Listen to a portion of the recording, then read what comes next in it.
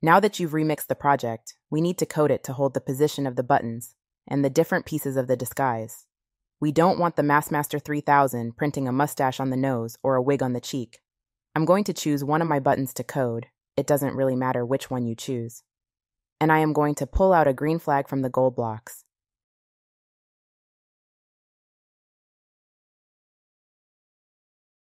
And in the blue motion blocks, I'll choose a Go to XY block.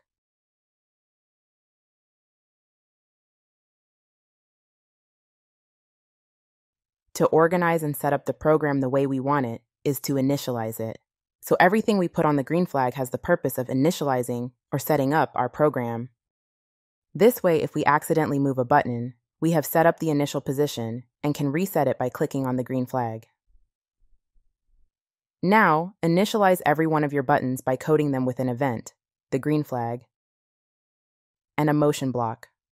Go to XY.